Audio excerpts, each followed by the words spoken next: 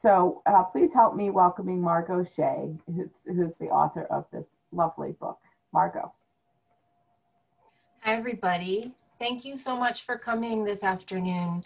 I'm really happy to be here, and I'm excited to talk to you about some of the stories in my book, as well as explaining a bit about what compelled me to write it.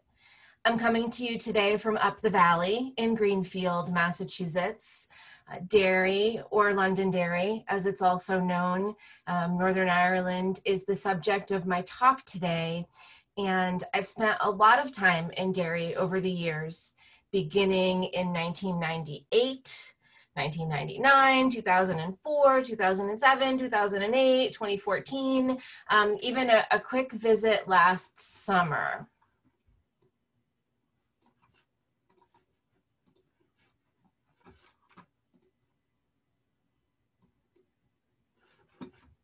We'll start with just a little bit of music. And if any of you are familiar with Derry, you will be familiar with this tune.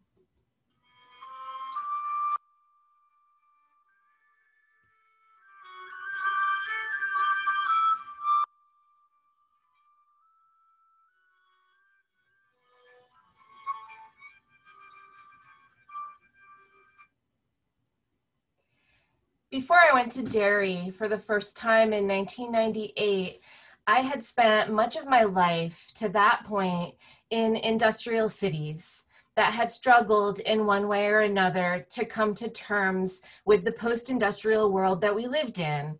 I was raised in Meriden, Connecticut, which you see here, and I had studied in Philadelphia. Meriden, I think, is a lot like Holyoke.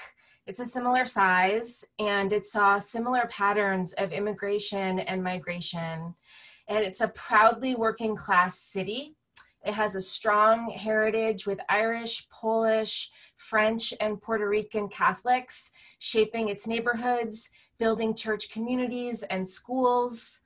Between the 1950s and the 1980s, we saw a lot of the factories leave Meriden.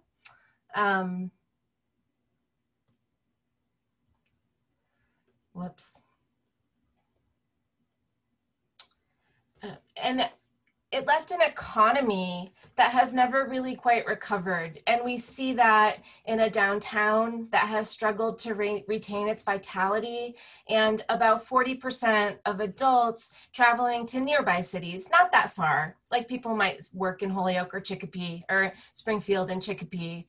But when I arrived in Derry, despite the history that I had learned about civil conflict and violence, especially during the period between 1969 and 1998, which is known generally as the Troubles, Derry felt really familiar to me.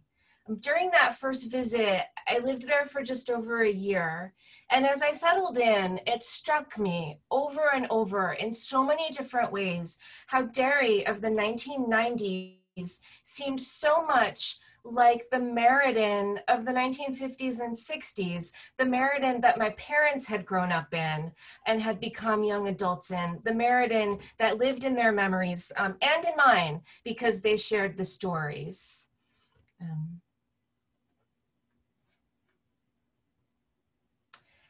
So how, you ask? Well, life seemed condensed. Wait, hold on a second. Did I lose you guys? We're gonna share again.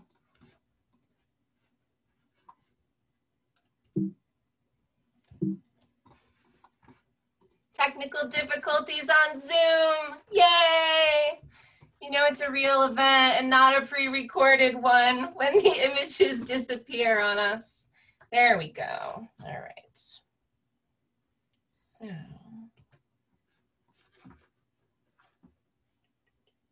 I think I might have been trying to be dramatic, you guys, and had that like black screen.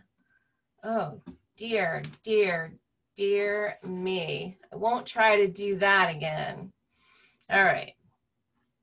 So, how did Derry seem like the Meriden or even possibly the Holyoke of an earlier generation? First of all, life seemed really condensed and filled with people. People didn't move away. Extended families lived close to each other, and people were forever popping in and out of each other's homes. They were standing on the stoop for a chat. Families made the point of gathering for Sunday dinners. If I went up the town, as they say in Derry, to do some errands, it seemed like I ran into everybody that I knew. If I bought flowers in a shop in September, the next time I walked in there, and it could be a couple months later, the shopkeeper would say, "Ach, Margo, how are you keeping? And what do you hear from America these days?" You could seriously spend an hour in the supermarket catching up with people. So this was so much like the Meriden that my parents talked about, the world that they grew up in.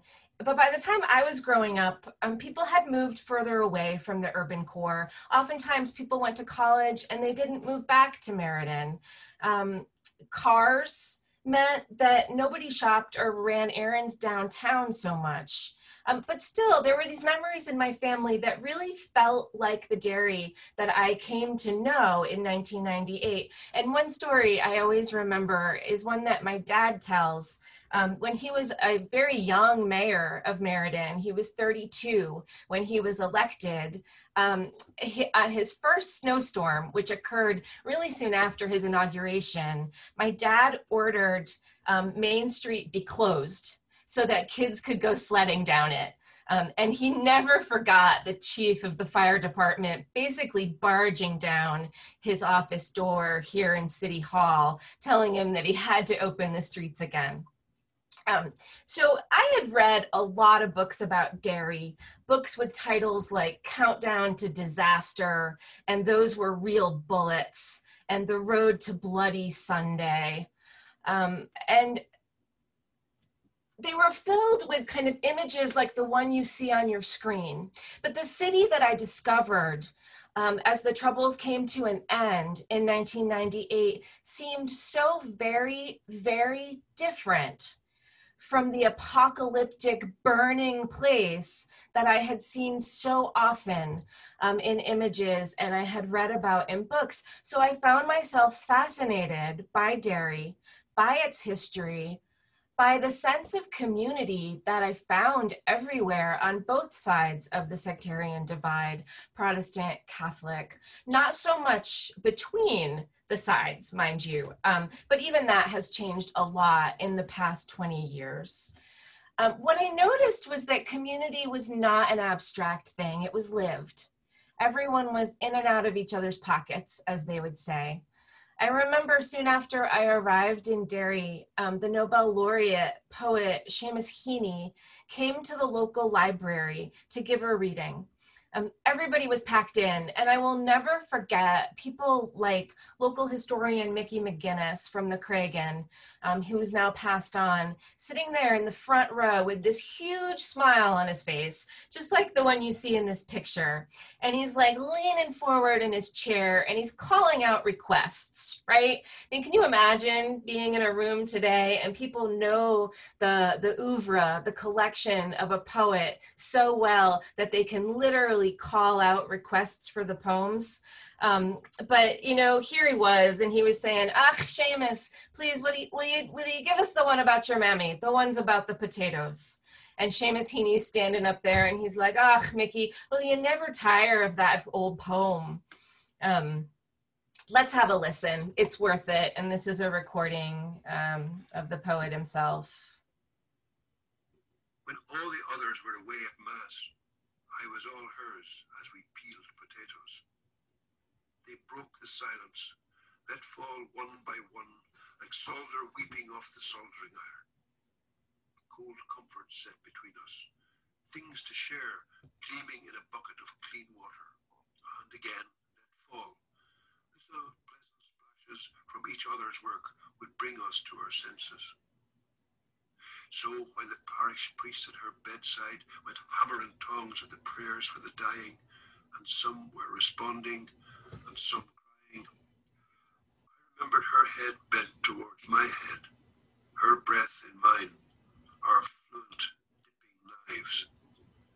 Never closer the whole rest of our lives.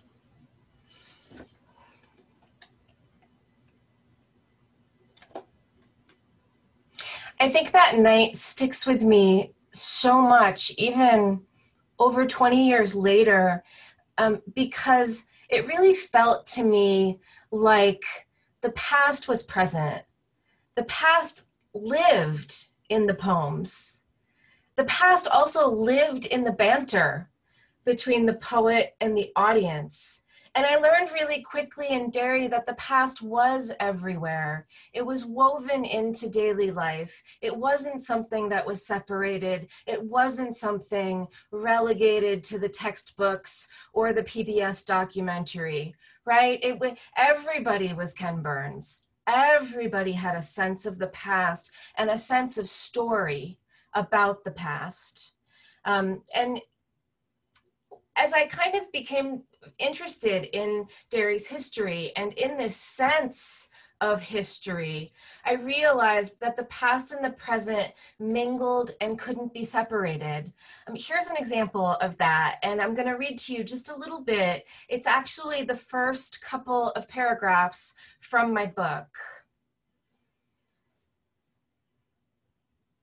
Barry McMonagle was 24 years old and an aspiring amateur photographer when the civil rights movement got underway in Derry, Northern Ireland in the late 1960s.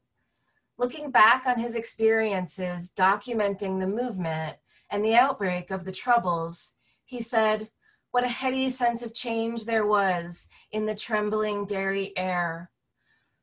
What a tumult of ideas and bright seeming glimpses of a different future beckoning.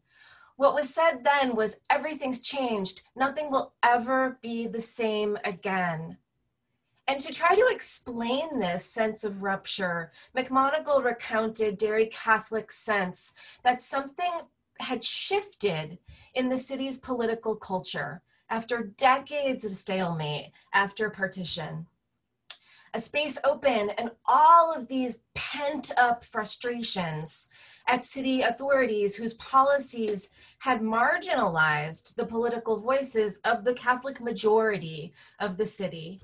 So in August 1969, there was a battle in the streets, and you see some images of it in front of you, between the Catholic and nationalist community and the police, who were known as the Royal Ulster Constabulary, or the RUC, and the B Specials, who were a kind of volunteer police force that were weaponized and kind of had full reign. So Barry McMonagle says, there's a story. It's probably made up, but it's possibly true. How more Irish can you get, right? It's probably made up, but it's possibly true. Of a 10-year-old girl hurling a stone down Rossville Street at the police and shouting, "I've waited 50 years for this." Everyone will have known what she meant. Well, if you're an American, if you're not familiar with Derry, you might be forgiven for really not having a clue what she meant. How does a 10-year-old sort of, hold on to 50 years of frustration, and how does it burst in this moment in 1969? So what did she mean? Or maybe, I guess a better question could be, what were the lived experiences of Catholics in Derry? And why would this little girl be holding on to a memory of something she had literally never experienced? What was up with that? And just by looking at this slide, you immediately get a sense that something is up, right? First, you see the city has two names. It's Derry and it's Londonderry. Some people will say that the city was founded in the 6th century, in 570. But others will say that the city was founded in the 17th century. That's a whole lot of time, right? Over 1,000 years, as a plantation city.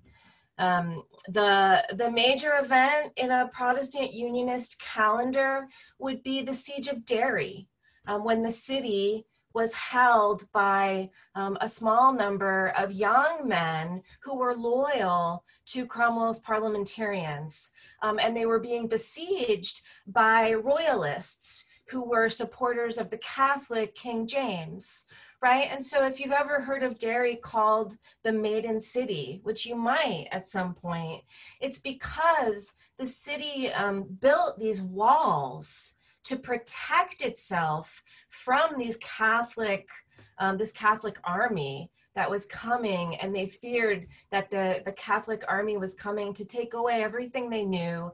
And because this was part of a period in English history where Catholicism and Protestantism were battling over lots of things that had nothing to do with theology or God, there was this sense that holding on to the Maiden City was holding on to the very fiber of identity, political identity, cultural identity, and also religious identity.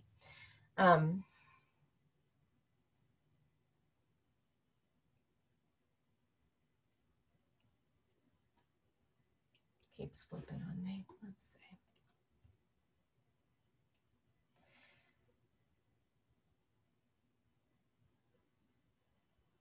So the city has two names, as I just explained to you. It has two different origin stories. One of that 6th century Irish monastic settlement and the name Derry, which actually is Gaelic for Oak Grove. The other, Londonderry, honoring the granting of a city charter in 1613. England's king had suggested or possibly demanded that London's trade companies invest in plantation in Ireland. And so in order to celebrate and express gratitude for the livery companies, which are kind of like stables, I mean, liveries would have been the folks who transported people and goods in the days when most transportation took place by horses. So the City of London's Court of Common Council formed this joint stock company to finance the plantation of Ulster. And when the money went to Derry, the city got a name change as a result of it. So the names of the city were different for Protestants and Catholics. The dates were different. The victories for one were the losses for the other. Folklorist Henry Glassy reflected on this when he said, in the context of Northern Ireland, the presence of the past is not so much a divided narrative as much as it is at least two separate ones.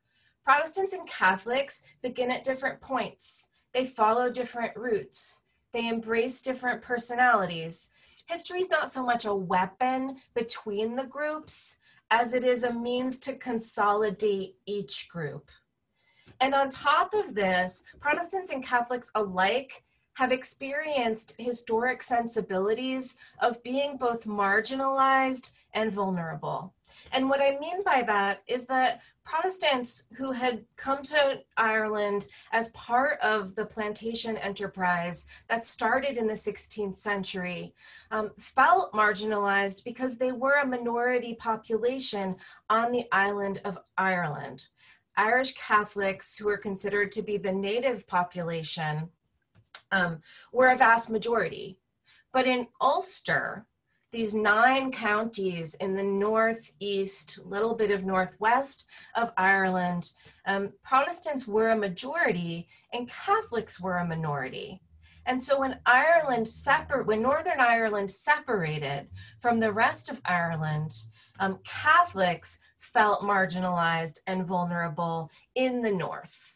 So you have this population of people where everyone sort of feels victimized and everyone is claiming a history and projecting their memories of the past in order to kind of cement and hold up the present. This is one thing to sort of think about, in an academic way. It's one thing when an American historian talks about this, but I remember really clearly being at the archives, the big major archives in Belfast, the Public Records Office of Northern Ireland. And I came across this interview that had been done with Bishop Neil Farren, who was the leading religious figure in Derry when the Troubles broke out in 1969. And as the leading Catholic religious figure, he was also a really important political leader and cultural leader. Let's see if I have this, not sure. No, okay. So there was a huge protest that turned violent in Derry at the end of 1968. And immediately afterwards, a commission, the Cameron Commission, was founded to investigate the violence of October 5th, 1968. It's often referred to as the Duke Street March.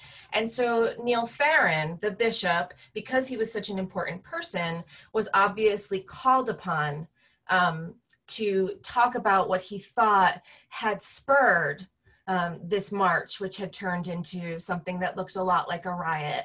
And all of us have been watching our TVs, right? And we've seen scenes of unrest, sometimes unrest that has turned violent in our own country over the past few months.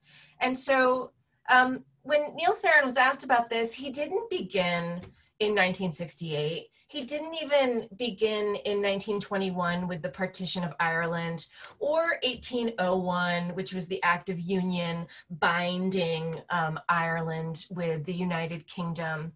His response to this question, what happened and how did it start on Duke Street in 1968, was tied to the memory of an Irish and Catholic Derry essentially standing right alongside, maybe a little bit invisible to the outsider, alongside the city that was planned and planted in the early 1600s as part of the English colonial project. And so this is what he said. Derry was founded in 548 by St. Columba and his monks. Londonderry was established 1,000 years later by a royal charter of King James. Although these events may only be history, the problems they created are what perplex the city today. The principal task entrusted with the Irish Society in 1612 was, I quote, the removal of the natives and the planting wholly with British people. And there it was, plain as day, watching and reading as Neil Farren sort of talked about these radically different memories, these radically different interpretations of the past being cast or mapped onto precisely, exactly the same physical space. It just blew me away. And it also was very clear to me, as someone who had lived in Derry, as someone who studied the city, that those histories weren't equal. You're all certainly familiar with the idea that the history gets written by the winners, right? The victors usually have a louder voice. And the interpretations of the past are often created out of the sorts of primary sources and records that have been left behind by those who ultimately won, whatever the contest was. So despite the fact that Derry had been a majority Catholic city since 1850, power had been held by Protestant Unionists.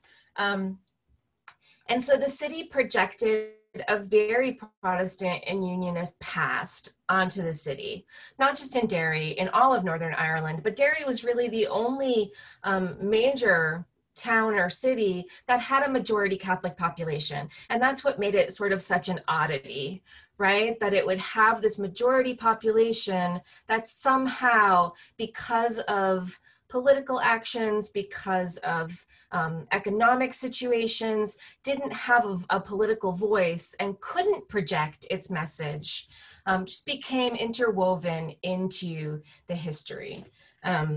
This slide, I think, has gotten a little bit funky, so I apologize.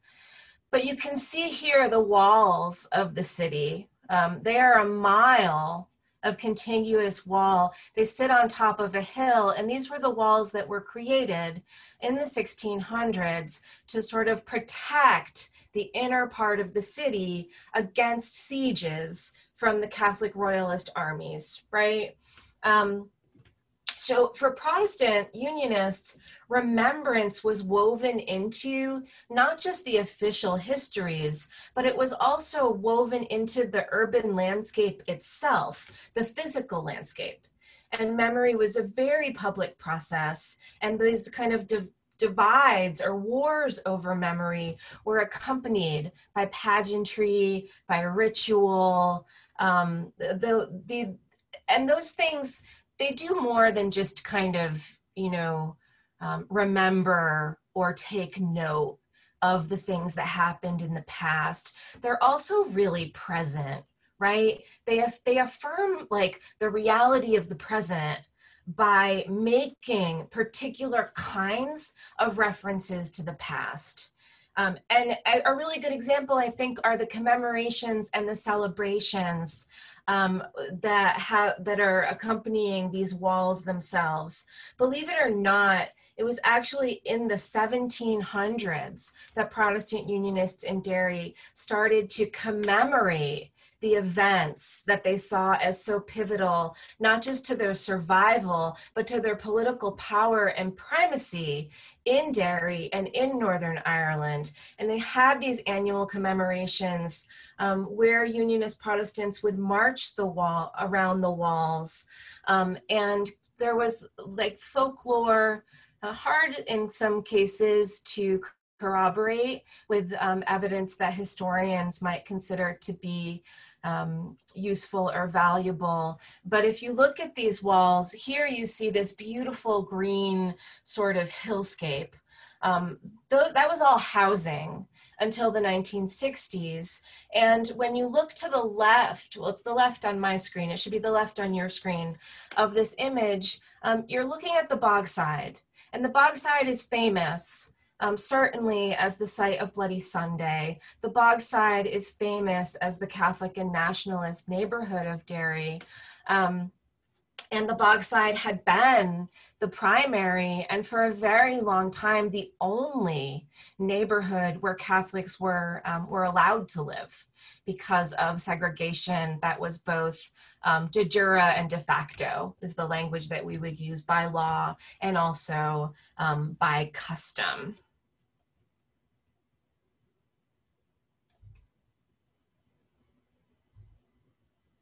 So for me, I was really struck by both the combination of and the presence. I was struck by the combination of both the presence of community, but this harder to see or tease out, but the ever-present sense of the past for Catholics in Derry that in so many ways seemed to be really hard to find in the more formal memorial structures of the city and the more formal memorial narratives. For people like me who study the presence of the past, we're always looking for particular things, right? Statues, monuments, street names, and I just found myself sort of puzzled by the constantness of the past with the difficulty in trying to find it in the cityscape. So what you see before you is called St. Columba's Well. And as I've talked about a little earlier in this talk, St. Columba or St. Columba was the monk who is said to have founded the city in the 6th century. He was very much in love with Derry, and Derry people will always sort of quote this prayer that is attributed to St. Columba, where on his deathbed, he said that he wished that he could go back to his little Derry, his little oak grove. So there's this sense that St. Columba really loved this city and loved this place.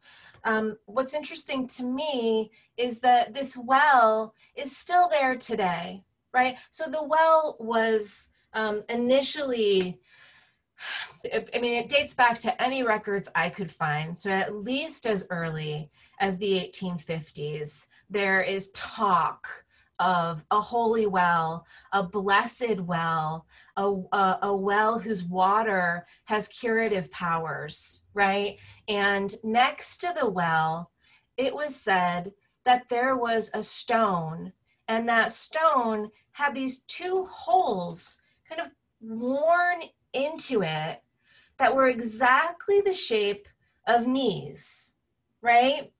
And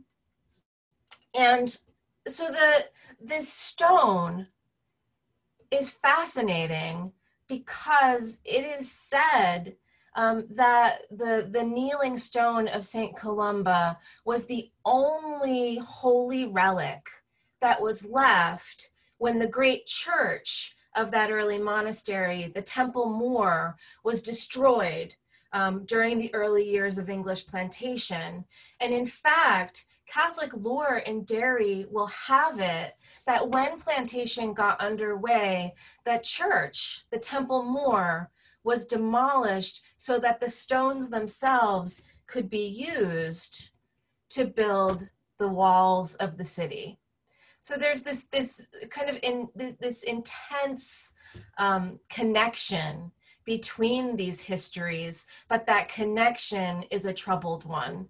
And even from these early stories is a somewhat violent one. So in a lot of ways, my research started here. It started with hearing the stories of the kneeling stone that was attributed to Columba, and hearing that it had been located right by this well. As I dug deeper into this, I found out about a local priest. His name was Father Willie Doherty. And of course, all the formal records, talked about Father William Doherty. And I remember when I first started talking to people and doing some interviews, I met with this man, Tommy Riley, and he just corrected me immediately. He was like, "Oh, you're talking about Father Willie." Yeah, my mother and father were friends with Father Willie. And I'm like, this guy was a priest in 1897.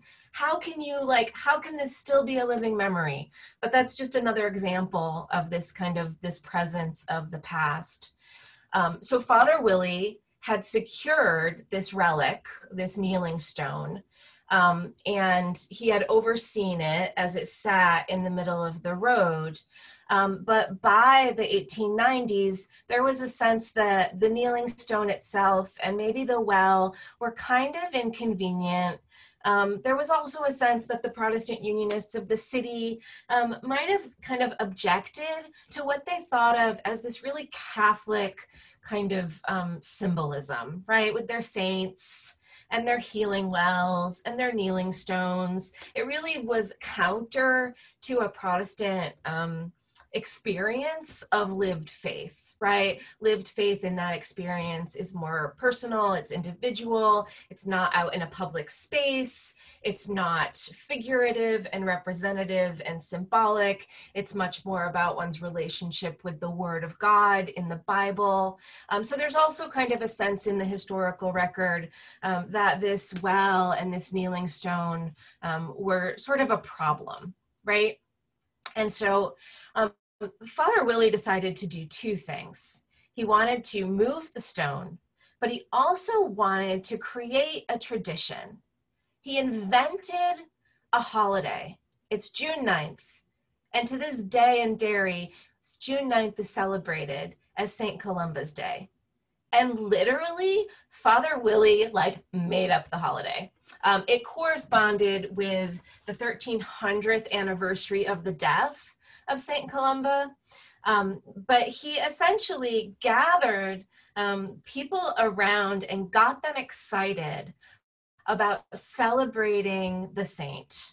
And they did. They created these huge arches with decorations and flowers. They lit up the bogside with tiny little sparkling lights. They adorned this well with images that related to prayers as well as Irish history. And at midnight, on the evening of June 9th, there was this ceremony, and Father Willie had kind of orchestrated it, but people really bought in. The Catholic community of Derry were all in, and the records suggest that as many as 5,000 people showed up at midnight on this evening to take this kneeling stone and in a solemn, silent procession to carry it. And the thing was huge and weighed a lot. It took 12 men to carry that up a very steep hill. You got a sense of the hill, right? From the last slide I showed you of the hillscape leading up to the walls. The Long Tower Church, the Catholic Church, was just on the outside of the walls, but up at the top of that hill.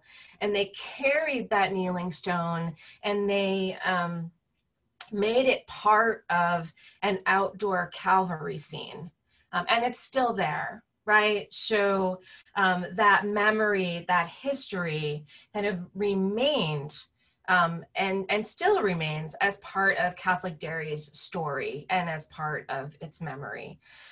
So this was just one example, a relatively early example, right? For me, 1897, but it tied into this kind of realization that without access to political power, and with little in the way of financial resources, and without the ability to kind of project their historical consciousness in any formal way onto the city or the province, memory became this way of crafting an alternative history. And memory, therefore, enabled Derry's residents not just to resist the status quo where they were marginalized and seen as less than, but also to take confident steps towards the future. And so, I'm just going to look at the time. There we go.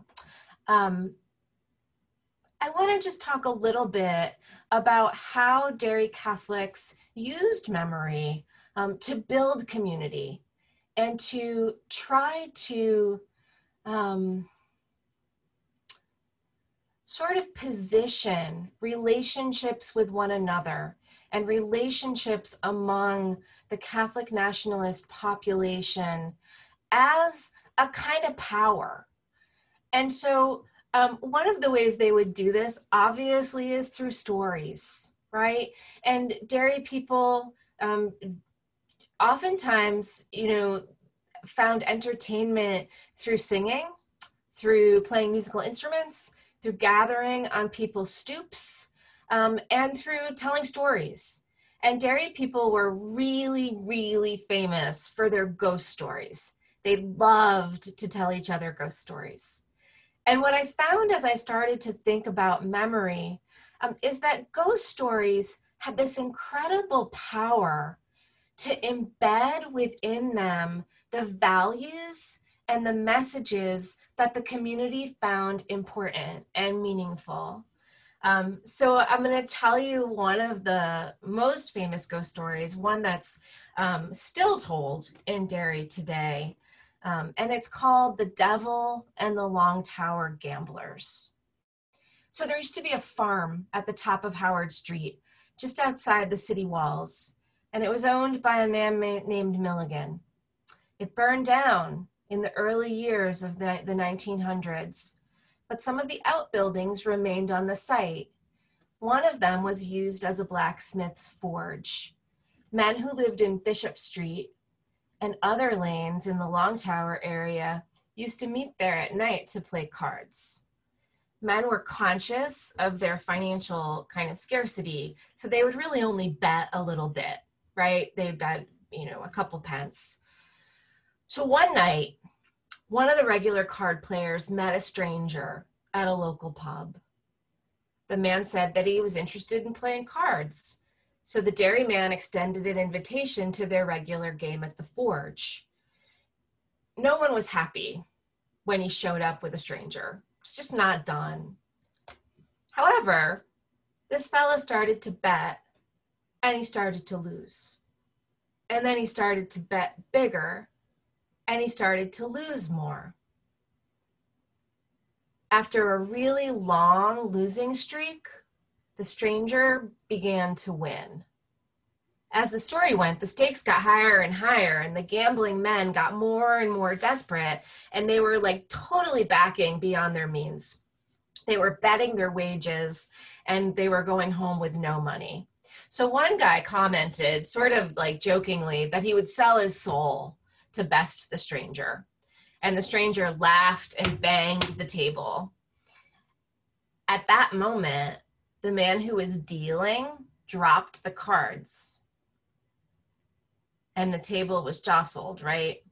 So when he glanced down to pick up the cards under the table, he saw that instead of feet, the stranger actually had cloven hooves. He jumped up from the table, immediately threw his chair back and started running, telling his mates to run.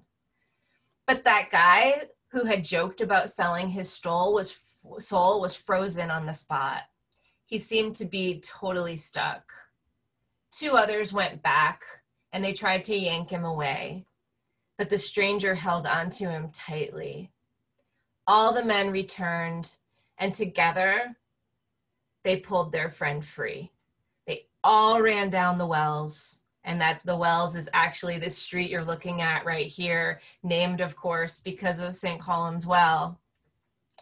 They only stopped when they got here to the well, and they blessed themselves with the holy water. They were terrified and really, really exhausted. As the story goes, in the glow from the gaslight, they could make out fingers burnt like a brand into the arm of the man who had been pulled away. Those fingers never, ever, ever faded. As these men blessed themselves, they saw flames up at the forge start licking into the night sky. The next day, only ashes remained of the old forge building. It had gone up in flames on that fateful night. So I find this story really powerful. I mean, it's a great story, and it's so, like, you can totally imagine it. But it does a lot of things, and it holds in the folds of the story a lot of truths about Derry Catholics' experiences in the 1920s, 1930s, going forward. It reflected the stark financial realities of Derry men. It reminded people that gambling might begin as a kind of innocent diversion among friends, but it could become something way more unsettling very quickly. It underscored that strangers shouldn't be trusted, even as it highlighted the necessity of friends to protect and rescue one another. Community was paramount. After all, it took the strength of all the men to rescue the one whose soul was on the line.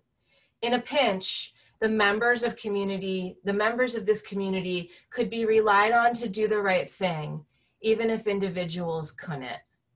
And the devil might present himself in many guises, but the story illustrated the steadfast and assured presence of God and the ringing power of faith. The Long Tower men ran without stopping till they reached St. Column's Well. And here, under the protection of their patron saint, they blessed themselves and destroyed the devil's hold on them. So in the absence of things like memorials and monuments and street names, you end up with songs and stories and lessons. And what I found as I continued to do this research is that these themes kind of kept coming back over and over and over again. When I found this collection of oral histories, and they're not actually in my book because they begin in this period that really kind of corresponds with the Troubles, and my book ends in 1969. But when people talked about these neighborhoods of Catholic Derry, these neighborhoods of the Bog Side, which was a neighborhood that sort of got larger and larger and larger in population density, even as its physical space stayed the same. And this was because it was through maintaining all Catholic nationalist residents in one voting district that Protestant Unionists were able to maintain their electoral and their political dominance and advantage in the city. And so because it was like a self-fulfilling prophecy, right? The Protestant Unionists were the municipal leaders. They sent all the representatives to Parliament in Stormont, later Westminster. And so they made the laws, and then they were able to kind of continue to shape the political pie so that the largest political piece went to the group that had a much smaller demographic kind of proportion, right?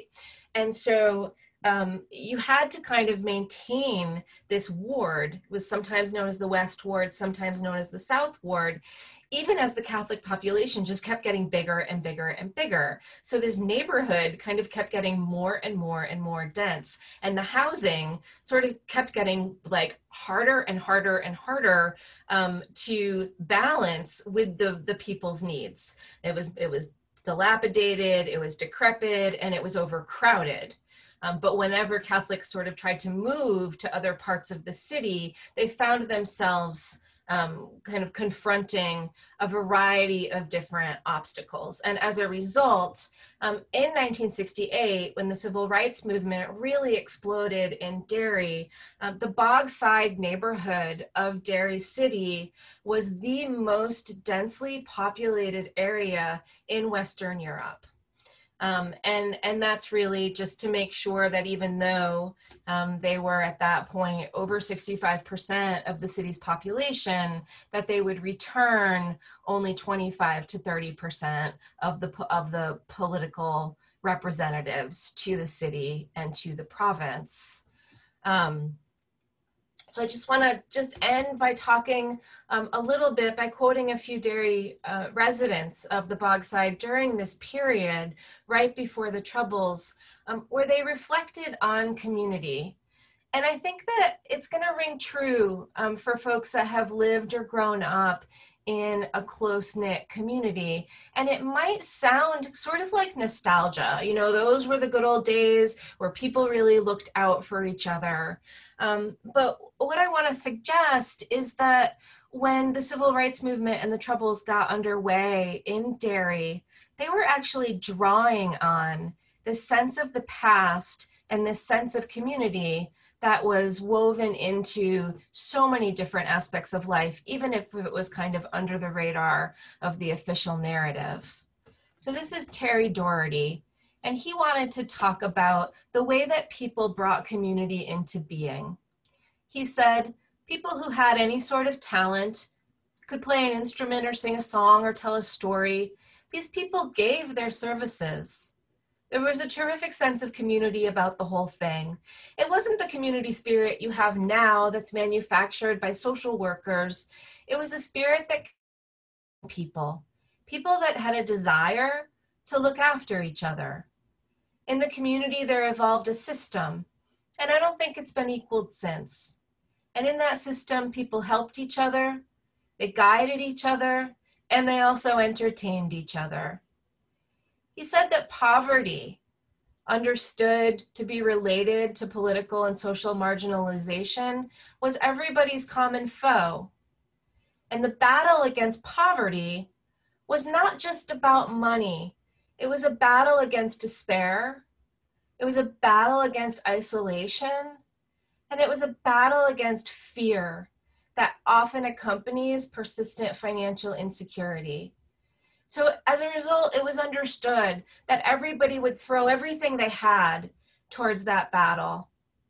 We had people, this is Terry, we had people that washed the beds, and people that wrote letters, and people that gave advice. The thing about it is, these people didn't set themselves up in offices. They weren't appointed to the position. The situation evolved over the years where people cared, and if they had a particular talent, they made themselves available to others who maybe were less articulate or less fortunate or couldn't write or read. Money and entertainment were scarce, and people had a common foe to face, and that's how they faced it. So I sort of end on that note, thinking about the ways that the past wasn't something to kind of look back on. The past was something to live with and to live through. And I'm not saying that people couldn't escape it, because certainly they did, and certainly they have. And Derry's not even the same place now as it was when I found it in 1998. But memory, as it was experienced, as it was performed, as it was told, became this kind of constant melody. Maybe you didn't hear the words perfectly clearly, but it was a song. And that song reminded people of who they were, and it also encouraged them when the time came in the 1960s to ask for more and to do that together. And so my book, sort of makes this argument that the Troubles in Northern Ireland, when they broke out in Derry, even though it really was a big kind of rupture and in a lot of ways a catastrophe, this community of kind of getting out there and marching and holding sit-ins and even getting into battles with the police and the volunteer constabulary, the B specials, was just as much a part of that community's memory and history as it was a departure from it. Thank you. That was great, Margo. We're going to stop sharing for a minute. And before we get to the question and answers, before we lose everybody, Brianne is going to launch the poll that we forgot to do at the beginning. So Brianne, why don't you do that? And while you're answering the questions, you can think about questions that you'll have for Margo. And you can either raise your hand or type them up in the chat box, and we'll feed them to her. Yeah, and so the questions are going to seem a little bit strange, but they are just demographic surveys that are a condition of our grant funding. So it is a little bit just, oops. I'm sorry. Did somebody end it? I think it's back. All right, it's back. So we lost one person. So I'm so sorry. So if you voted the first time, you just have to vote again. I'm so sorry. It looks like somebody just clicked end by accident.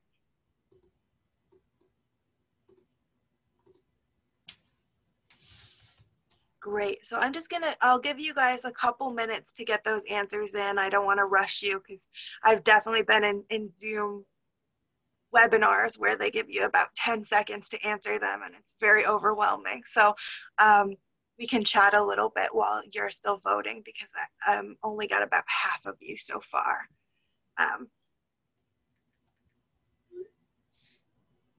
All right, so yeah, so if you guys remember, you can feel free to put your questions in the chat on the right-hand side, but you're also welcome to take yourself off mute and to have a question. When somebody asks, when I click submit, nothing happens, totally fine, I'm getting all the results. You're not gonna get any of the results, they're anonymous.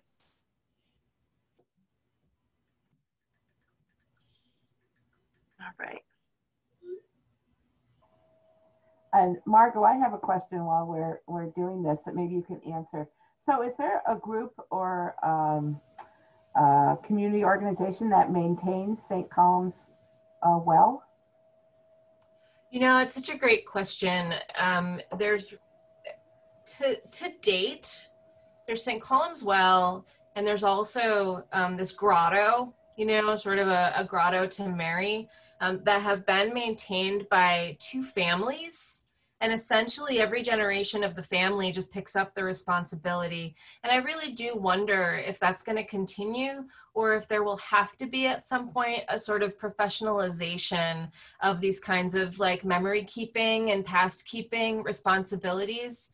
it's always struck me as really so different from our experiences, where we do have organizations that take on the responsibility to preserve, to maintain, to make sure things don't get vandalized, right?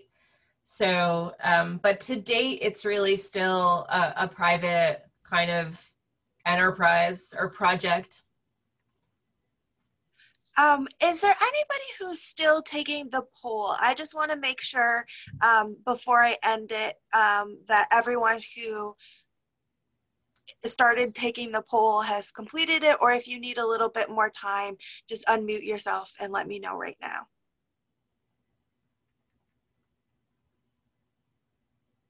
Or wave your hand. It looks like you're all good, so I am going to go ahead and end the poll, okay? If you weren't able to fill it out, you can send me an email afterwards. So does anyone have any other further questions for Margo? I'm busy sitting here texting my husband, who actually is on the Zoom call, kind of asking him what he thought about it. Welcome to the 21st century. I have a quick question. Hi, Margo. So you kind of closed with talking about how these stories kind of shape identities, but we still have effectively two separate stories. And so how does the validity, like how, this is probably out of the scope of kind of what you were doing, but how do you determine validity of somebody's story when that person's story of kind of their identity and their being is clashing in so many different ways with somebody else's? Yeah, I mean, that's an awesome question, and it's one that we're certainly living with in the moment, I think, in this cultural moment in the United States. But actually, I mean, I'm going to say a couple of things. I'm going to start by saying, because that's so sticky and because that's so complicated, there have been, on the one hand, a real push to sort of create one shared narrative of Northern Ireland.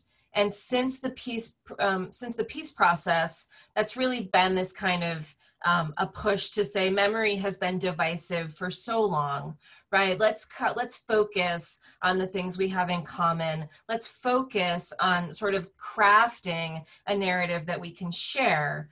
And that's kind of like hasn't happened because of all the reasons I mentioned. On the other hand, there are groups like Towards Understanding and Healing through Storytelling, and a bunch of organizations like that have popped up in Northern Ireland. And they've really concentrated on creating safe and non-threatening spaces where people who have been largely impacted by the Troubles, maybe not so much earlier, but certainly their life stories were impacted by the kinds of things I talked about today, where they can come together and listen, right? Where everyone has the opportunity to tell their story and to be heard. And the rules of engagement, the processes are very, very strictly sort of organized, right? You can't interrupt. You can't argue someone's reality. You can't tell them that that's not what happened. And so when I had the opportunity to attend some of these retreats, and you have British soldiers who've been stationed in Northern Ireland, you have members of the IRA, you have family members of the police, of the Republican movement, of Protestant paramilitaries, and they're all together in a room and they're listening to one another's stories, and they are entering into each other's stories. They're entering into each other's memories. It doesn't mean that they come out of that experience agreeing with each other's kinds of perspectives or perceptions of the past, but it does open up space for a kind of reckoning with the difference. I will say that one of the most interesting kind of moments I ever experienced at one of those retreats was when two men, one Protestant and one Catholic, who were exactly the same age, one told the story about a bombing in Derry, and the other one said, "Oh, I was there. I remember that bombing. This is what I remember." So it wasn't confrontational, but what they remembered about the exact same moment, the exact same bombing, were radically different. Their perspectives, which were built upon so many kinds of points in a constellation of identity, brought them to see that historical moment of that bomb in radically different ways. And I think that while it may be simpler to say, let's sort of, they often say like, let's kind of put a carpet over the past and just move forward. I think some of the work that has been done that actually brings all of this out into fresh air and invites people to sort of puzzle with each other about it has been helpful. And at the same time, I mean, Northern Ireland has done amazing stuff with memory work. Another thing that I think is really interesting, if any of you guys have heard of Burning Man, there's this guy at Burning Man, he's an artist. Burning Man is this kind of city that gets built and destroyed in Nevada once a year, right? It's this sort of like imagined community made real for a week or so. And this guy builds these sort of temples or structures to grief and loss and then burns them. So there are these incredibly beautiful structures, and then he burns them, they go up in flames. So he actually came to Derry a few years ago and built this temple to loss, and people were invited to bring a memory, either just to bring it by coming themselves and kind of projecting that memory into the space through nothing physical, but they also could bring photographs, they could bring letters, they could bring written stories, they could bring material objects. And nobody asked you who you were. Nobody asked you sort of if you were Protestant or Catholic. You were just invited to come to that space and leave your memory. And then after a week, actually on the spring equinox, the temple was lit aflame. And it was the whole thing was burnt up and burnt down. And so there's also this kind of play on the ephemerality of memory and how we can choose to hold on to things or let go of things. And so I think that was another really interesting way that the city has tried to come to terms with exactly the complexities that you point out, Amanda. And Margo, we have a couple of questions that came through the chat. The first one is, when I visited Derry 5 years ago, I stopped into Sandino's pub and the Bogside Museum with the Troubles mural. I was struck by the connections between liberation movements all over the world and the Irish Republicans in the North.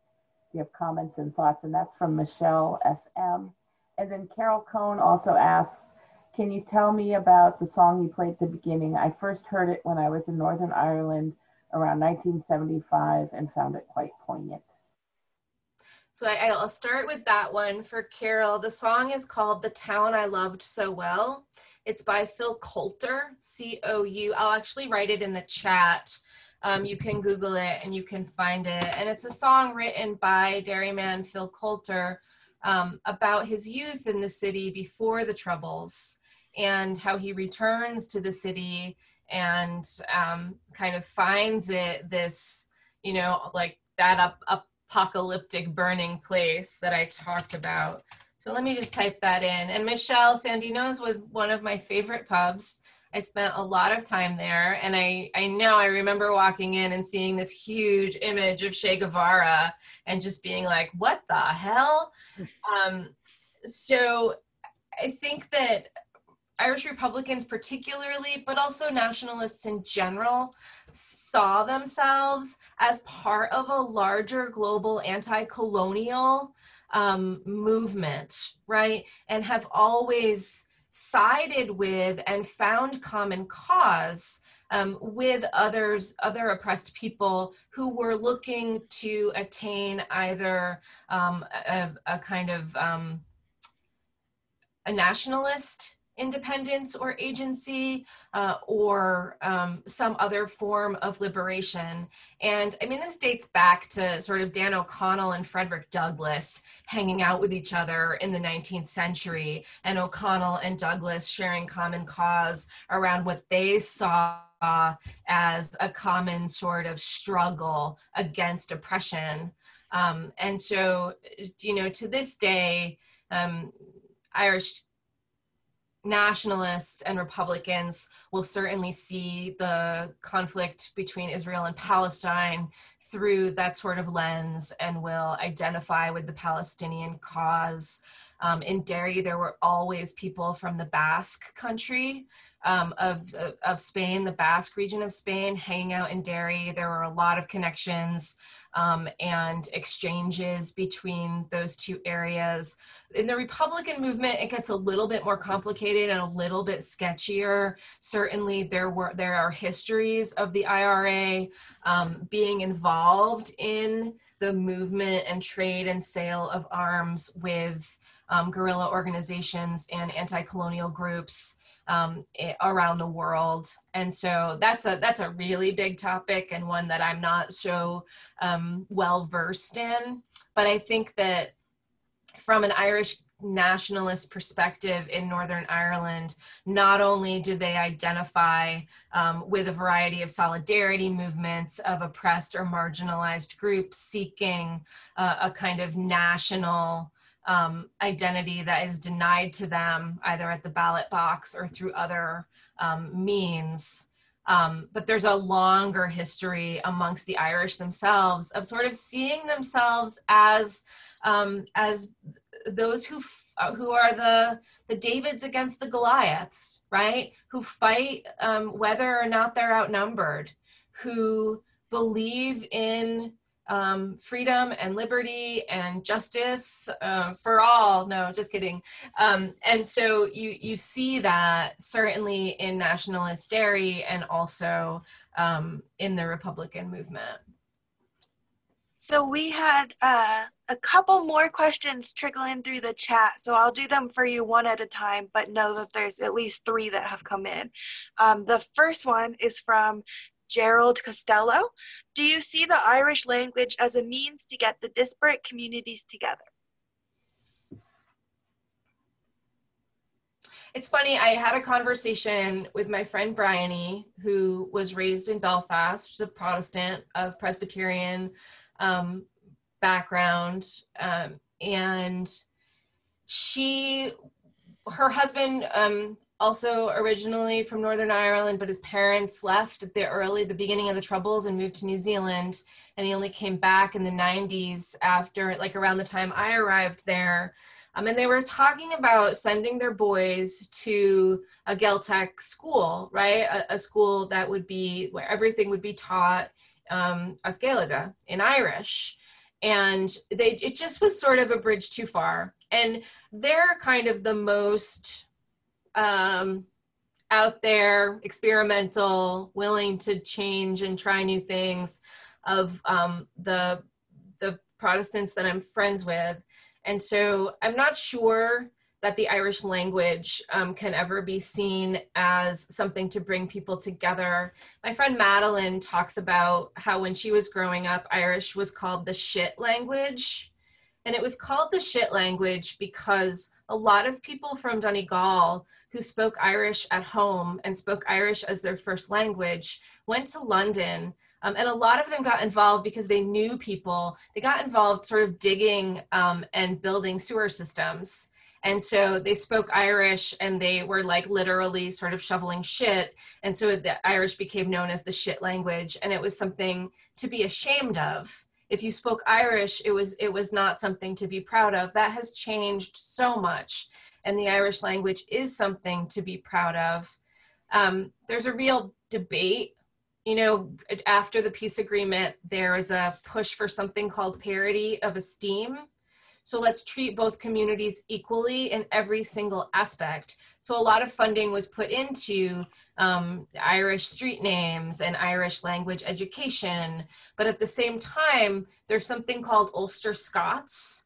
And Ulster Scots might be considered a dialect. It's not a separate language, but it does have a long history.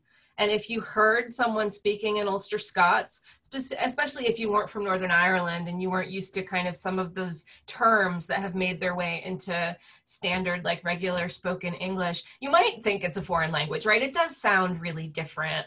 And so there's been an effort to sort of formalize Ulster Scots, and that has kind of disappeared over the last 20 years. So language certainly is an issue.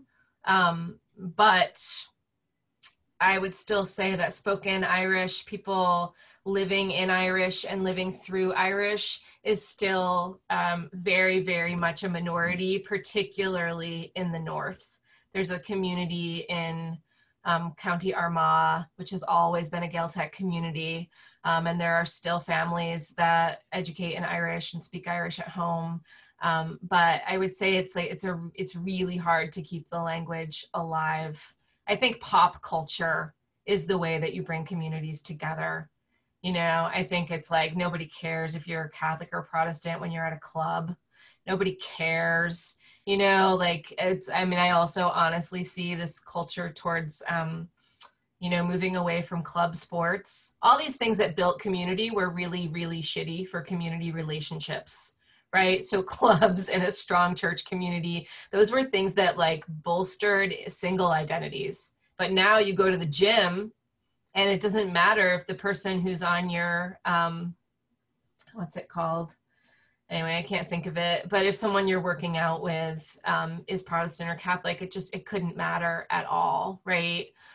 So these much more sort of secular spaces that are also cultural spaces, they, I think, become the ground for a more inclusive and pluralistic, you know, society that we're really familiar with, right? You might be Polish, you might make Wumpkies, but that doesn't like change the way you see the world, right? Or maybe it does, I don't know. I don't know, Margo, they're pretty good. All right, so I'm seeing 3 more questions. So the next question is from David C. Are these memories a type of fiction? I think all memories are a type of fiction in the sense that memory is creative. Every time, a single time you remember, you are not digging into a filing cabinet in your brain. Everything is not set up in there for you to just pluck it out and present it to some other part of your head, right? Remembering is a creative process. And so I think that you might call it a fiction if you consider a fiction to be an act of imagination. But a fiction is not grounded in a reality or a perspective that's built on a reality. So while I would say that memories can be wrong, they often reflect a perspective of the world that's pretty true to what's happening, right? The memory could be wrong, but the world that you remember could be true. And I also think we are human beings and we want to be the stars of our own movies. We want to be the heroes of our own stories. It is human nature to downplay the events in our past that we feel embarrassed about or ashamed of. And it's human nature to highlight and amplify the experiences that feed into and corroborate with who we think we are, right? And I think that's why we have friends. That's why we have family. That's why we have community, because I think in a lot of times they can remind us of the ways in which we might be getting it right and the ways in which we might be getting it wrong. But I like to think about, I love thinking about memory. I enjoy it probably more than almost anything, especially in the sort of academic or literary realm. And I'm fascinated by the fact that we can employ memory to give us strength and heart. And I'm also fascinated by the ways that you can change memories, especially when the past is divisive and full of conflict. So yeah, don't quote me on that when I'm complaining to you about my family. All right, so the next question from DD. In 1998, I remember Derry curbstones painted Loyalist red, white, and blue, where I would not have been advised to park with my Dublin plates, as my car would have become a target for vandalism. How much has that changed? So curb painting today is almost entirely relegated to public housing estates. And in the early 2000s, Northern Ireland, like a lot of the UK, started a scheme whereby people could buy their public housing units.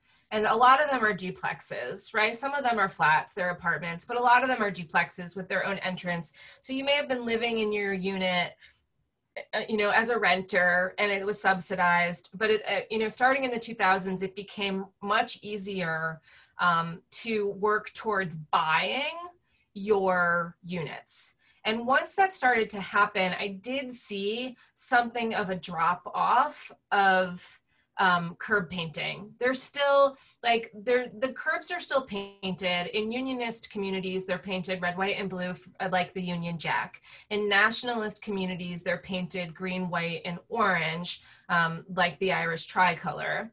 And I think that now what you might see is that the curbs get touched up around the seasons of commemorations. So for Protestants, that's July and August.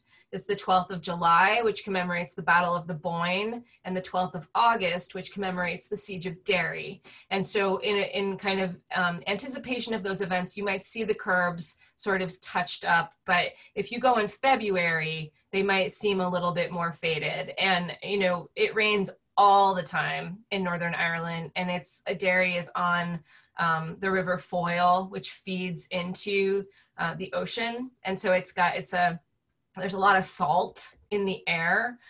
So the paint really can chip away and fade really, really quickly, much more quickly than if you were to say paint a house, right? Derry's houses are like almost always this sort of spackled stuff, like almost stucco-y, because, if you painted it, you'd be painting it every year.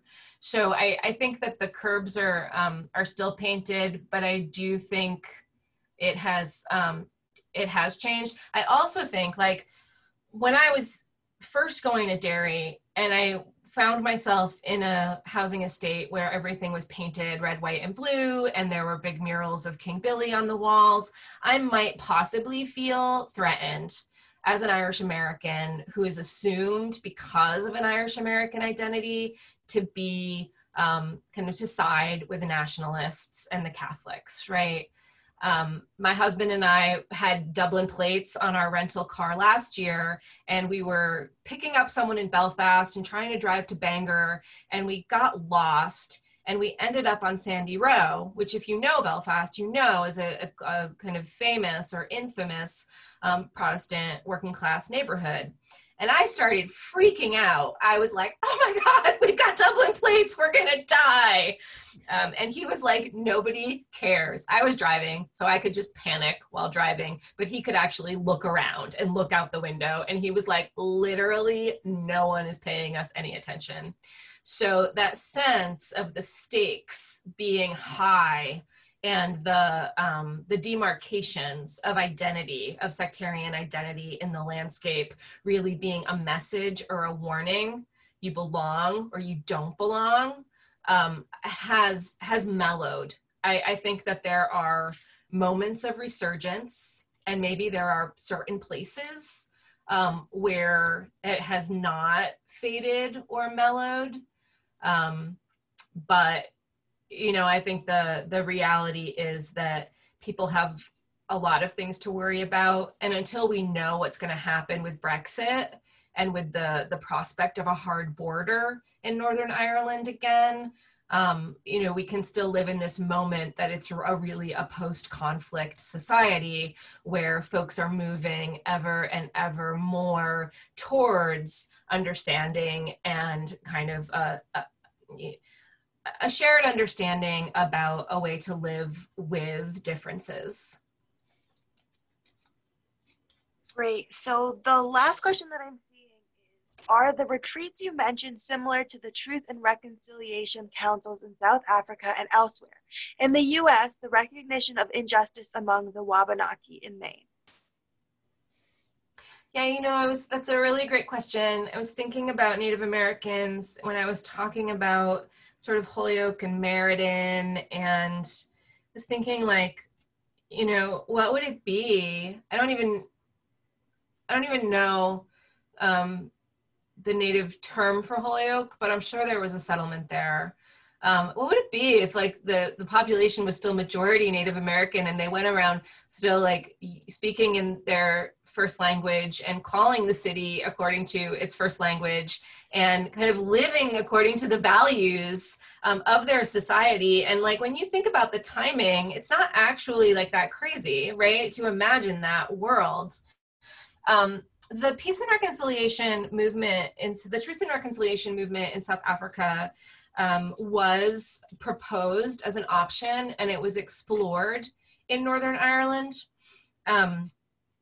Those tribunals were public, right? And I think that people really liked the idea that nobody would be held sort of accountable by the law for the things that they had done, and for the damage that they had done to other people. And so I know that they wanted to sort of think about something like that. And there was an organization that spent 4 years listening to people, holding open evenings where folks could gather and sort of share their thoughts and their experiences. Ultimately, the issue of reparations was kind of like a huge sort of sticking point. There also, it became really clear that for a lot of Protestant Unionists, they saw the conflict in Northern Ireland as a collapse of law and order. They saw nationalists and Republicans as people who were flouting the system, right? And who were just willfully breaking the social contract. Whereas for Catholic nationalists and for Republicans, they were very, very clear that they were fighting in a civil war. And even though they didn't have a formalized army like the British Army that lived on the streets of Northern Ireland from 1969 until 2008, they had their army, right? Their army may have been considered a terrorist organization, but it was a paramilitary force that stood up against the British Army. And they saw it as a civil war. So when you have one population that sees it as a bunch of crimes and a bunch of people behaving badly and breaking the law, and you see the other side as saying, we're fighting in a civil war, and this is what happens in war, it was really, really hard to figure out how to productively enter into that paradigm sort of construct. Like, the paradigms were so different. I think ultimately it was sort of unsuccessful. Like, there was a lot of people got what was considered to be a relatively small amount of money if they could prove that they had been injured. And everybody got really upset, right? Protestants got upset, especially if they were victims, family members of those who died by IRA violence, hardcore Protestants. They were very upset that Catholics whose kind of claim to injury seemed to them to be illegitimate when they got money.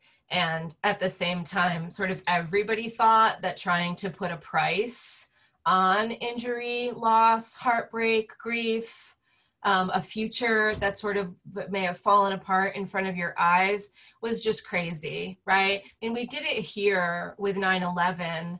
And I think everybody who remembers that remembers just how weird that was, where Ken Feinberg was sitting in an office trying to determine, you know, how much your family should get as compensation based upon, you know, how much money you earned that year in 2001 and what the perspectives were for your earning potential over your lifetime. Like, reparations are really complicated. And so I think Northern Ireland sort of decided that that wasn't the route to take. Great, thank you so much.